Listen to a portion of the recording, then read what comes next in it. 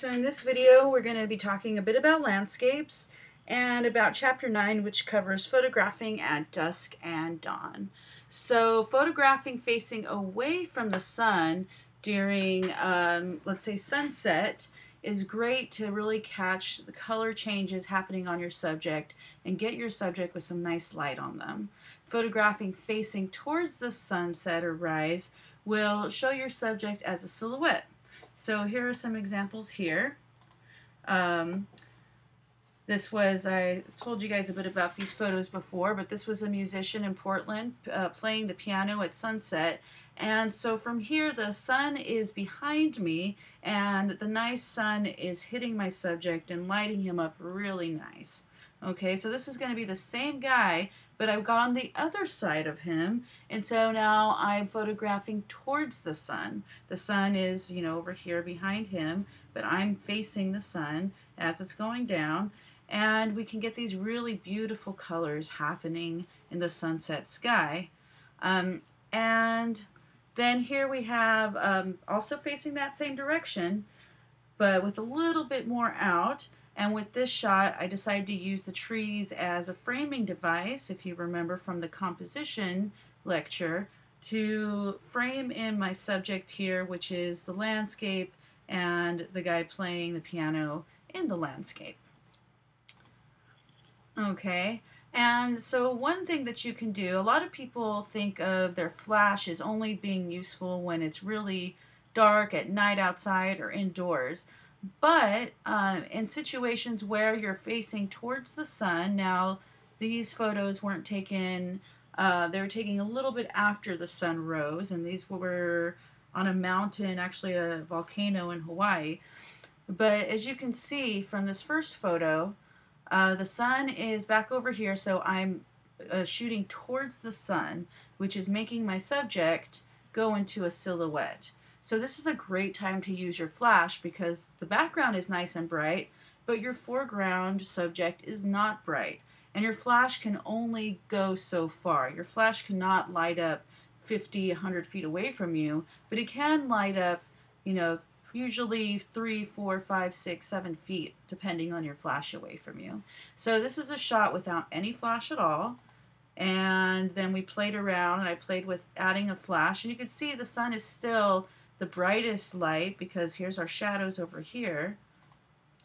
And then I got a shot with us with the flash lighting us up a bit. So a lot better. You can actually see our faces than in this first shot here. And then this is with a little bit of post-processing and editing, which I'll talk about later on in the semester. But as you can see, like I said, this was a great time to use your flash. Okay, so continuing on, sunset to dusk. Now during this time, it's usually about an hour-ish, 2 hours sometimes, that you can get some really beautiful light happening and things change really fast. So here I was shooting away from the sun, and I was wanting to, hopefully wait and get the lights coming up on the bridge and such. But this is a nice example to show you how fast the light can really change from moment to moment. I think I was shooting for about an hour. And so you could see how the sky starts to turn from this blue, and we have a lot more nice pinks starting to appear. And now, if you guys notice, at the beginning, with this shot for instance, there's a lot more light, and so my shutter speed was a lot faster, and I was freezing the motion of the waves coming in. But as the light gets slower, I am getting a longer and longer shutter speed, a slower shutter speed, which is going to show motion. So if you can already see right here, we're not freezing the waves anymore. We're showing the motion of the waves. Right. So let's get back over here. And so I have the waves are becoming more and more of this softness instead. Now at a certain point, we start getting into the blue hour. So the hour before sunset is usually called the golden hour, and you can see some of that golden light here. Now the sun was way over here setting, so didn't quite catch that for this shot.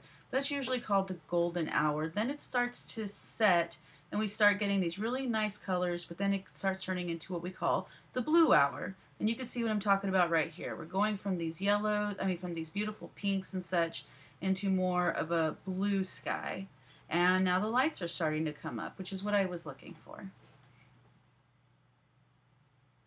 And now you can really see that we are not capturing very much motion at all. This is a really slow shutter speed at this point.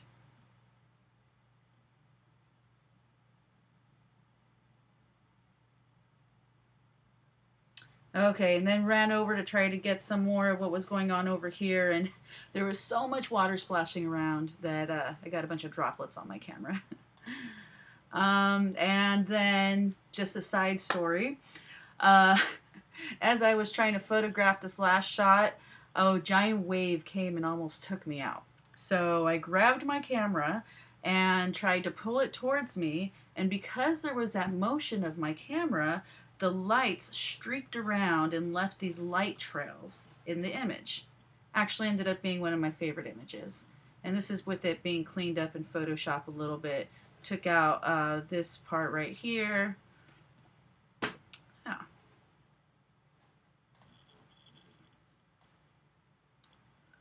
Okay, and then the final image I ended up with was one of the dusk shots.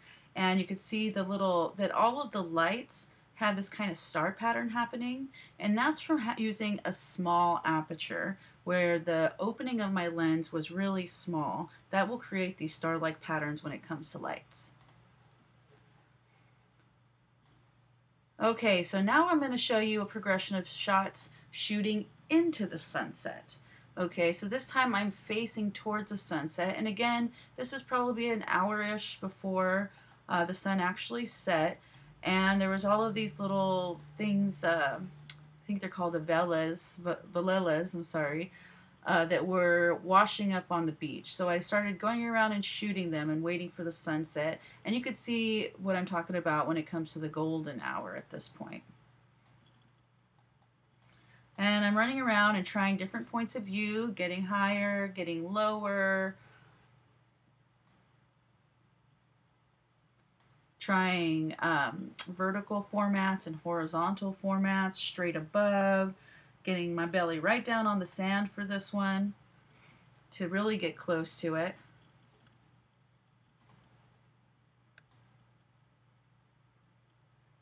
And now the sun is getting really low, and you can really see what I'm talking about with this golden light happening over here. Okay.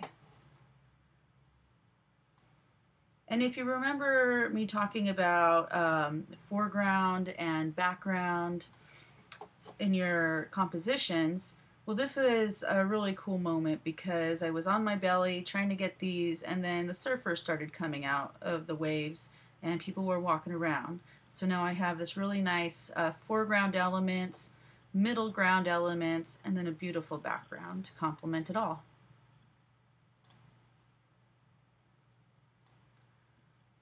So I just kept on shooting, and I think my favorite shot ended up being this one here, where, you know, we talked about the rule of thirds, but for this shot, I liked my subject, you know, in the middle here, but I'm still in a way using the rule of thirds. It's a third down here, and then I have the mountains back here breaking up that third area right up there. And a couple more shots. So you can really see the difference from shooting into the sun versus shooting away from the sun during this time. Now, some quick tips when it comes to landscapes. Like I mentioned before, using a small aperture will help you get as much of your scene in focus as possible. So, but this sometimes it means long shutter speed, so you might need to use a tripod so you don't have any blur happening that's unintentional. You want to look for shots that have an interesting foreground element to complement the middle ground and the foreground of your scene. Okay, and then going back to shutter speeds, freezing the motion of water like crashing waves requires a faster shutter speed, while showing the motion or flowy looking water means you need a long shutter speed or a slow shutter speed with a tripod. So here's some examples. So here we have a fast shutter speed of 1/4000th of a second, and you can see all the drops and streams of water coming down. And with this one, we have a slow shutter speed, 1/13th of a second. And this shows some flowy looking water instead. So this is a favorite thing for landscape photographers to do when they're photographing water. Now here's some more examples. So here's some flowy water, so it was a relatively slower shutter speed. Well, this is not much, it's still a bit more frozen, so it's going to be a faster shutter speed. More examples of really slow shutter speeds. These are in Iceland. You get that nice flowy water happening.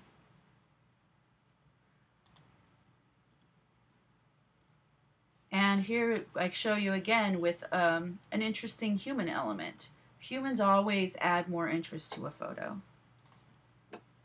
Again, another Iceland shot with a rock in the foreground for an interesting foreground element.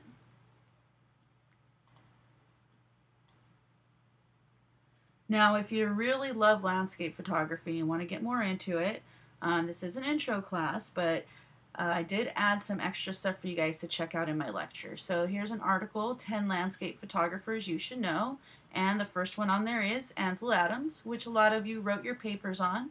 So go ahead and check that out if it's interesting to you.